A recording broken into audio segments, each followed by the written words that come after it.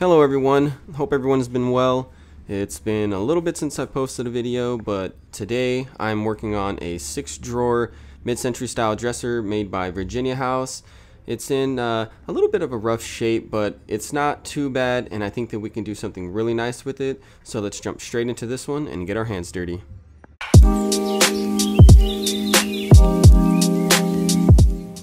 As always, the first step is to remove any drawers and inspect the entire dresser for any kind of damage and to see what potential issues I may run into.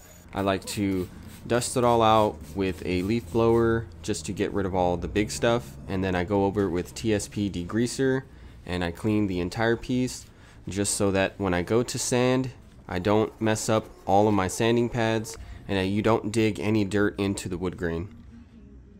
I'm using 150 grit sandpaper, and I get a lot of questions about the sander that I'm using, and this is Festool's ETS EC125. It's a brushless style, and it really cuts down on the vibration from your normal big box store orbital sanders, such as the Ryobi one that I had before this one. It definitely does have a high price tag on it, but I figured I may as well just buy the one that I want now, and it will last me for years. I do have it paired up with a CTS MIDI Festool dust extractor, which is amazing. It really does cut down on a lot of the dust. I do still recommend wearing a mask. I'm taking this down to bare wood because the top I plan on staining it in a dark walnut color. You guys already know me, I love my dark walnut stains. This piece, given its age, it is from the 60s, I'm pretty certain about that. The veneer has softened up a lot over time, and I know I'm going to get a lot of flack for this, but I am going to be doing a two-tone paint and stain combination on this piece. One thing that I did notice when sanding some of the drawer fronts down, and even little portions of the top, that the veneer was really thin, especially at the edges.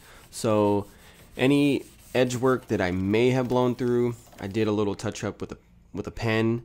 And then for the drawers, after sanding them, I just realized that there was a deep groove from a screw that was sticking out of the track, so I did have to Bondo that. So I figured I would just paint most of the drawers, and you'll see that coming up later on in the video. So I had an idea for this dresser. I didn't really like the way that the bottom or the base of the dresser sat. It had these two little weird, I guess you would call them feet. That's what they rested on, and then the rest was a flat base. So I am using my skill saw to cut right at the edge of that thick veneered piece, so that way I can add some legs later. And I am mixing up some Bondo. I get some questions with this stuff too. It is a 2-part wood filler, where the red cream, or whatever you want to call it, is the activator. So without it, it will never stiffen up and harden so that you can sand it down. So just be careful on how much of the activator you do mix in, because the more you put, the faster it will dry, and you won't get a lot of work time out of it. So I am reaching for my hammer just to convince these couple of wood pieces to come off. They were not suitable for attaching the legs, so I'm going to remove these, and I'm going to cut a couple of pieces of wood so that way I can put pocket holes in them and give the legs something to screw down to. So I am using, I ripped this down to I believe like 1.5 inches or 2 inches, I'm not sure. It's red oak, just some scrap wood I had laying around. I cut it down to length and I add some pocket holes to it. So after trimming those down, I don't have the footage, but you can see in this shot right here that I did attach those pieces of red oak with pocket screws. I'm just using 150 grit sandpaper again just to knock down all that Bondo, and I'm sanding down the top drawers all the way down to bare wood so that I can stain them with Verathane's dark walnut. It's my favorite stain, and the dry time of 1 hour is definitely a game changer compared to the standard water-based one.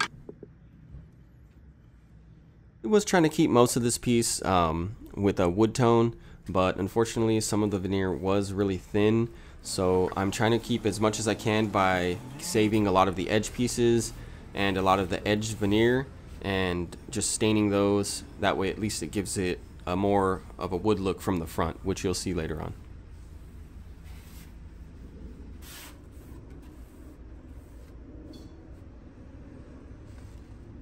So this Verathane stain does a really good job at coating this stuff, and I only had to put one coat.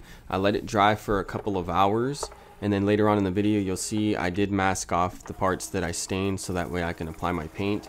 And I couldn't recommend this stuff anymore. I really haven't used a lot of other stains. I know some people have recommended General Finishes, but that stuff is like double the price. I mean, I still would like to try it just to see if it makes a big difference to me, but I really like this stuff. When covering up stuff that you had stained without finishing it, you really want to give it enough time to dry, because if you try to apply tape and paper, obviously that stain will then soak in to the paper and the tape, and I've had issues where I remove it and the color is off, and then I have to go and restain it and then let it dry, and it takes up a lot of time because then I can't apply my top coat, so then it adds, you know, a couple of more hours and maybe an extra day to my work. I'm taping off and masking all the edges that I stained, and I'm using a razor blade just to score all the edges and trim off the excess so that I keep the stain part covered, and everything else that I want to paint, I get a nice crispy line.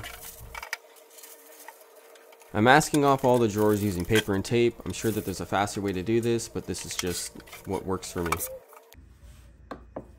For the paint color, I wanted a navy blue with a little bit of gray mixed into it. So I have this blue by Behr, it's called Express Blue, and obviously my favorite color, Limousine Leather Black. So I mixed those up, and I mixed it with water just to thin it out, and then I have this dark gray color, and I never checked to see what it's called, but I mixed in some of that so that I can get a nice dark navy blue. So it is a custom mix, and luckily I mixed enough to cover the entire piece without having to mix more. I get a lot of questions asking me why I don't use primer, and I do use primer. I have primer and I've used it in the past. It's just that when I'm using darker colors, sometimes primer isn't always needed, especially because this stuff has built-in primer, and I've had comments that say, you know, built-in primer isn't the same as using primer, but I like to do 3 to 4 coats, which to me I feel like maybe my first coat is typically that primer coat, and it allows me to see any imperfections that I may have missed when I'm applying my wood filler. So that's just kind of my take on it. I get a lot of questions about the gun that I use and my entire setup. I don't know the name brand. I do have it listed in the description below with everything else that I use for my projects, but it is an amazing gun. I got it from Amazon. It cost me about $50 plus tax and shipping, and this has literally been the only gun that I've been using ever since I started flipping furniture, and it's been close to a year and a half now, and it's still going strong. The only thing you have to do is just be sure that you clean it really well after every use. I do have it set up with a 10-gallon California Air Tools ultra quiet compressor, which I would like to add an extension tank to that because it does kind of run out of air quite quickly and it tends to run a lot. So just keep that in mind when you're getting your setup. Big compressor. After removing the tape from the small veneer strips that I taped off, I'm super happy with the way that it looks against that navy blue. I think it was a good choice just to give it that illusion from the front that it has a lot more wood tone to it than it actually does. Once I'm done removing all the masking tape and paper, I move on to Verathane's water-based polyurethane. I typically like to mix this stuff with my paint just to give it a little bit more depth and protect it from having issues, but because this is a dual combo, I decided to just go with completely clear across the whole thing so that I can just top coat everything all at once. I do 3 coats of this with 400 grit sanding in between each coat, and for the paint, I don't think I covered that during the painting section, but I do go over that with 220 and then maybe 400 grit toward the last coat just to give each coat something really strong to bond to. Now that the project's getting toward the end, now all that is left is to attach all the legs. I'm not exactly sure what they're called. I bought them from Amazon. They were under $40. Gold. I think gold really contrasts well with blue. And the only other thing that's left is to carefully place all the drawers inside so that we can get a good look at this. And I do use Howard's Feed and Wax to wax all the drawers, but I didn't show that. So let's go ahead and take a look at how this thing came out.